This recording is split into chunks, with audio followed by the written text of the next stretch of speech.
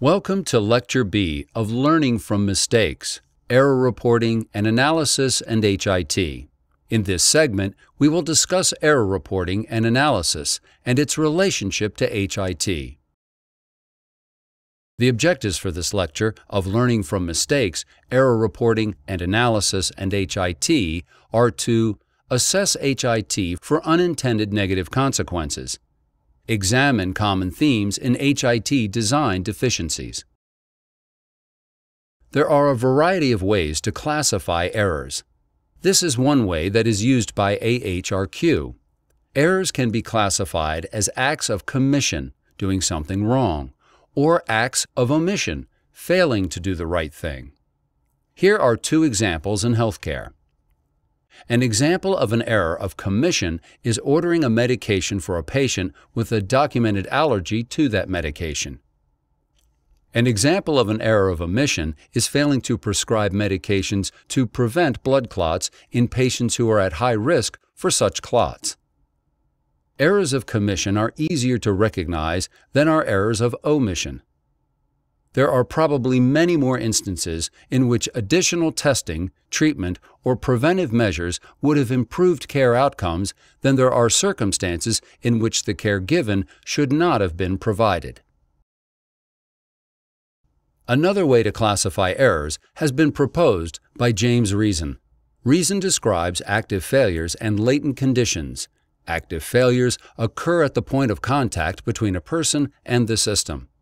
We refer to these failures at the sharp end. They are usually readily apparent. Examples of active failure would be pushing an incorrect computer key or ignoring a warning light. Latent conditions represent failure of the system design or organization. We refer to these conditions as conditions at the blunt end. They are less apparent. Examples of latent conditions include when a facility has multiple types of infusion pumps, increasing the likelihood of programming error, or the time pressure that clinicians confront during the course of everyday patient care. Other examples of active failures are ignoring warning lights, operating on the wrong arm, incorrectly programming an IV pump, inadequate equipment. Reason has also taught us that we can classify errors by basing them on the cognitive psychology of task-oriented behavior. He describes slips, or lapses in concentration, and mistakes, or incorrect choices. Slips arise when we are also dealing with emotions, fatigue, and stress while performing an activity that has become reflexive. An example of a slip is when we overlook a step in a routine task due to a memory lapse. Have you ever turned the dishwasher on before putting in the soap tablet? Mistakes, on the other hand, are incorrect choices that arise during active problem solving. An example of a mistake is selecting the wrong diagnostic test. Reason writes that, quote, reducing the risk of slips requires attention to the designs of protocols, devices, and work environments, using checklists so key steps will not be omitted, reducing fatigue among personnel, or shifting high-risk work away from personnel who have been working extended hours, removing unnecessary variation in the design of key devices, eliminating distractions, such as phones, from areas where work requires intense concentration, and other redesign strategies, unquote. Reducing the likelihood of mistakes typically requires more training or supervision. Studies of computerized provider order entry, or CPOE, have revealed 9 categories of unintended consequences. First, large unanticipated changes in the amount and nature of work appears to be a regular theme. New processes are introduced with technology, such as required fields, alerts that require the clinician to respond, the need to use more than one password, when there are multiple systems that are not integrated, and reliance on system responsiveness.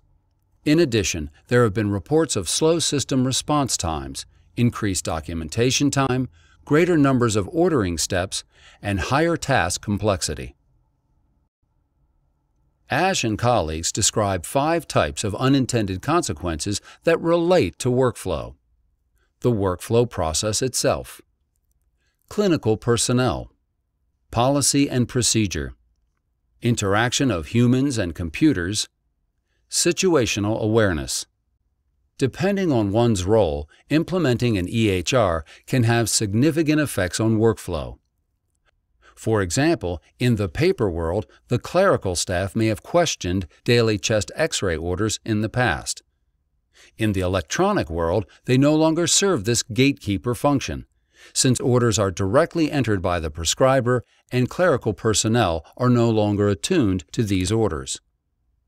Existing workflows that are dysfunctional using a paper documentation system may be exacerbated with a change to an electronic system. For example, there may have been circumstances that allowed people in some roles to overstep their clinical role boundaries to support clinical workflow. In the electronic system, rights are often assigned by role, and if an individual was previously doing things outside of their role, even when based on an order, the system will not allow that individual to continue. Sometimes electronic systems have been designed such that they do not allow for staff to follow hospital policy or procedure. For example, if a policy stated that there must be a countersignature for high-alert drugs, and a field for this countersignature was not configured on the electronic medication record, it will be difficult for staff to follow policy unless they figure some sort of workaround. The interaction between the user and the computer is another source of error. If the user does not use the system in the way that it has been designed to be used, there can be unintended consequences. For example, if a prescriber writes drug instructions in a quote, free text unquote field, and that information does not pass to the pharmacy information system, this could result in an error. With remote access, there could be more than one prescriber entering the same order within 30 seconds of each other from different locations, causing duplication.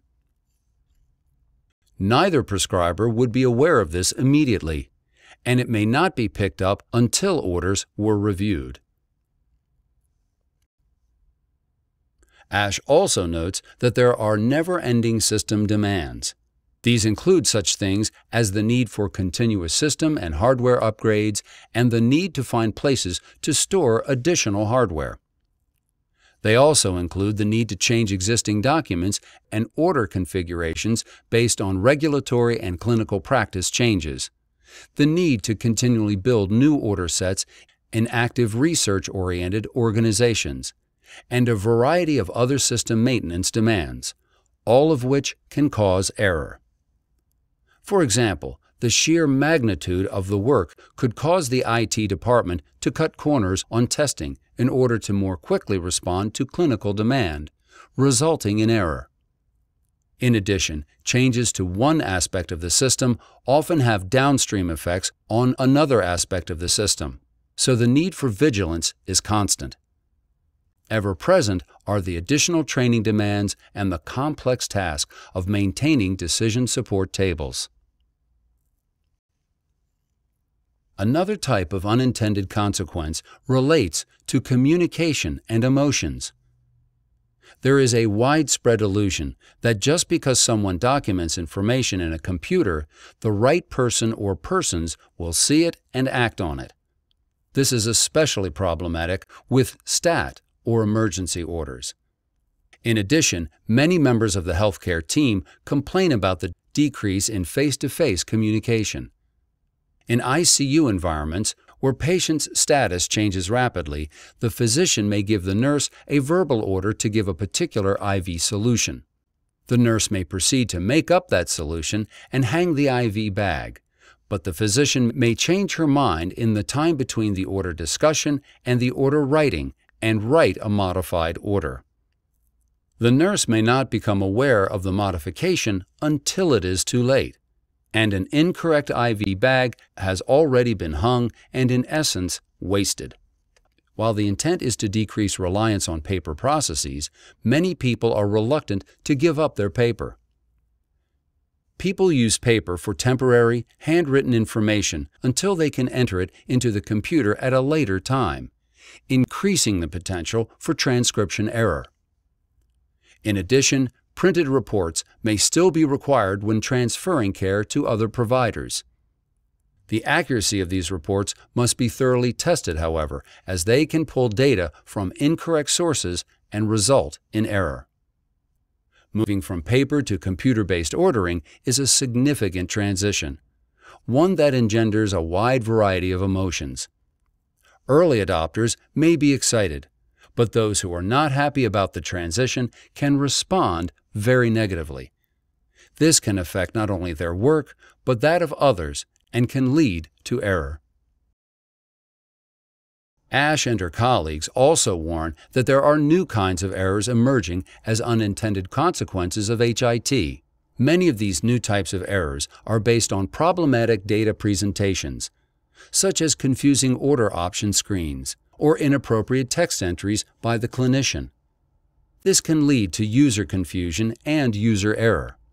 When presented with pick lists, also known as drop-down lists, clinicians can inadvertently select the option above or below the intended option. This is particularly problematic when they inadvertently select the wrong patient name from a census list, which can lead to patient identification errors. Computer screens can only display a finite amount of information at one time.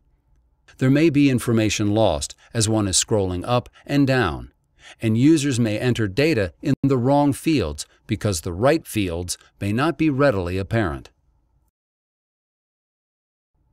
Unexpected power structure changes are common unintended consequences of HIT. System configurations control who may and may not interact with the EHR through role-based organizations. The IT department appears to gain power, since the system must be configured for it to react in desired ways.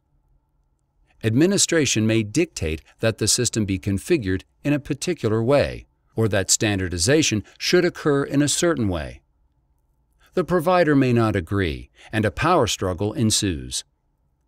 For example, the system can be configured such that a provider may not be able to order those tests or medication that he prefers, or he may be forced to adhere to a clinical practice guideline that may not be appropriate for the particular patient, according to the prescriber's clinical judgment. In addition, space may limit the flexibility of narratives. Clinicians often complain that the patient's story gets lost when there are too many pick lists and character-limited free text boxes. Finally, the process of standardizing orders across prescribers may result in confusion for those providers who would have normally approached the plan in a different sequence or manner. People who are using electronic documentation for a long time may forget how to document on paper. They can become overdependent on technology and may be confused about what to do during a computer outage. If multiple systems that are not integrated are in use, the downtime may only affect a few systems, or downtime procedures may be different for each instance of downtime, depending on the system affected. This can cause great confusion. In addition, when the computer comes back online, people may be uncertain about how much information should be back entered. Clinicians have been known to think that if something is in the computer, it must be correct. If auto calculations are not configured appropriately, the clinician may act on wrong information. Just because there is a number in the field does not mean that the number makes clinical sense. The clinician must always think critically and ask questions when data does not make sense. While there has been quite a lot of attention to errors in the CPOE component of the EHR, there has been much less attention to errors in documents and flowsheets. One error that is beginning to surface is the copy-paste error.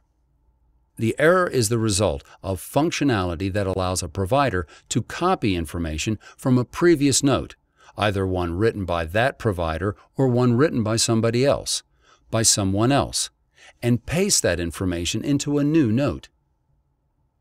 Of course, this helps to expedite the task of note entry. However, this practice has led to the perpetuation of erroneous and incomplete information duplication of error, and loss of narrative. Notes no longer reflect the orderly progression of a provider's thoughts and actions. Problem lists never change and get passed on for eternity, even when problems are no longer in effect. In instances where clinicians have to attest to authorship or legal responsibility for data, this can be problematic if they do not thoroughly read the note. Such errors often lead to lost revenue due to billing compliance rules. This concludes Lecture B of Learning from Mistakes, Error Reporting and Analysis and HIT. In summary, we started with the reference to the work of the Agency for Healthcare Research and Quality, AHRQ, and another visit to the theoretical work of James Reason in regards to the classification of error. The distinction was made between the errors of omission and commission, and latent conditions and active failures. Do you remember which of these last two types of errors occurs at the quote, sharp unquote end? Can you recall the difference between slips and mistakes? Finally, we focused on the work of Dr. Joan Ash and others, where we detailed several of the frequently encountered unintended consequences of health IT. From shifts in power to changes in communication patterns and changes in the character of work. These consequences of HIT can have notable impact on the work environment and actually engender error in unexpected ways. The experienced and wise HIT professionals have an acute awareness of these sorts of consequences. They keep a sharp lookout, they anticipate, and they plan carefully. Will you?